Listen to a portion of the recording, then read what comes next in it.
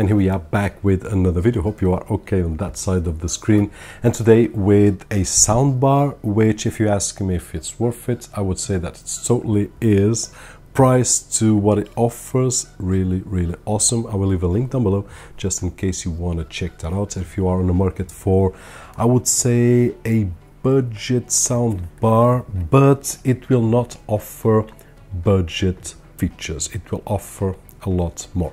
Now, one thing that will offer a lot more for a budget, it is the keys that we can get from B&H Software, a platform that we have been using for the past few months, and where we can find Windows 10, Windows 11, Home Edition or Pro Edition at a budget.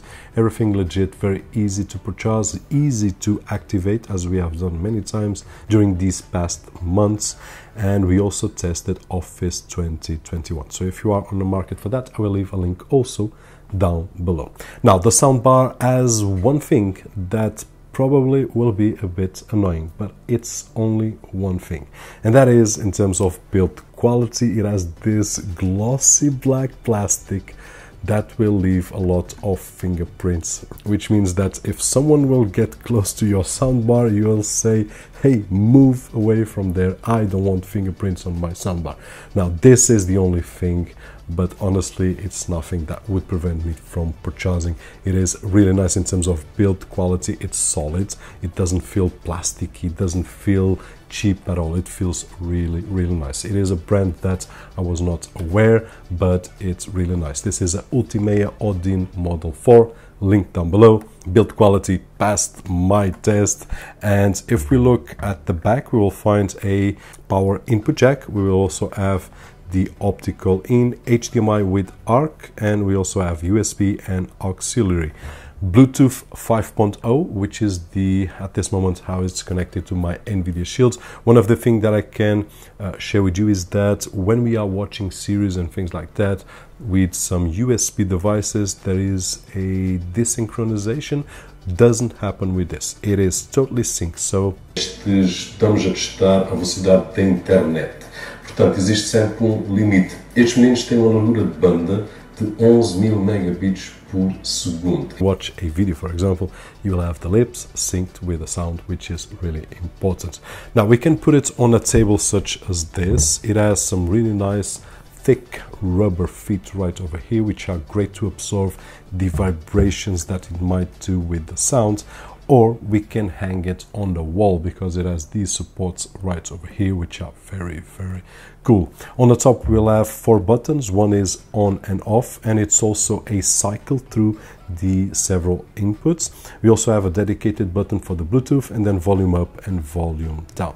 Really nice volume, really nice audio quality, clear.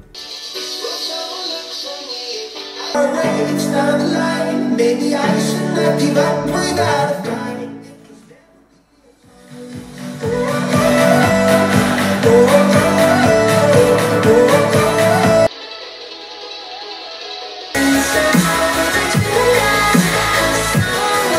Faço ideia quantas vezes mais eu vou subir e descer aqui.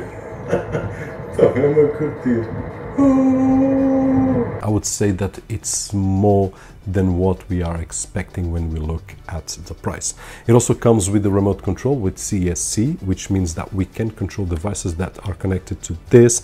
And just have in mind that it's not a full-fledged remote, so if you have a set-top box or a more complex device, probably you will not find all the functions right over here. But if you are browsing YouTube or Spotify or things like that, you will be able to control the music. Now, what we will find on the remote will be the devices that we can connect, like Bluetooth, HDMI, optical, auxiliary or USB. We will have the directional buttons, and then we will have the equalizer modes. There are 9. I've tested about 3 or 4 of them. They all work really nice, but for me, I do prefer music or movie equalizer, which is the ones that will give me more bass.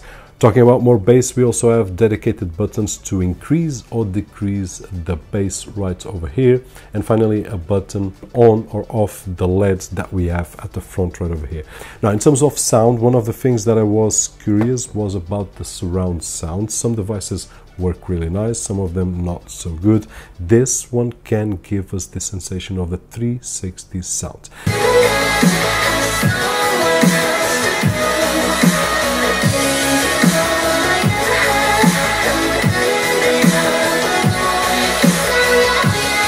Now, I was able to catch that while I was sitting, but the best was when I was walking. I was honestly feeling sounds from several directions, which is great when a device such as this is capable of doing. We have seen soundbars doing this, we have seen some headsets doing this, and it's great when brands can achieve this level of not only the audio but also the experience.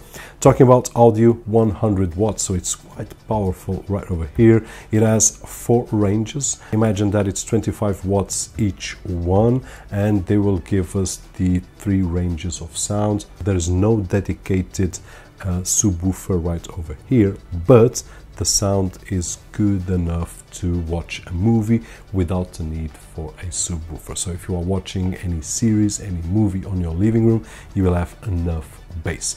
If you are a really fan of stronger basses like a cinema, then probably you will need another model with a dedicated subwoofer, but I would say that for 80% of the users this will be more than enough. So in conclusion, really happy with the experience. Hope that you guys enjoyed the video, and if you did so, don't forget that usual thumbs up right over there, which is really appreciated on this side of the screen. My name is Roberto, and as always, I'll see you guys on the next one.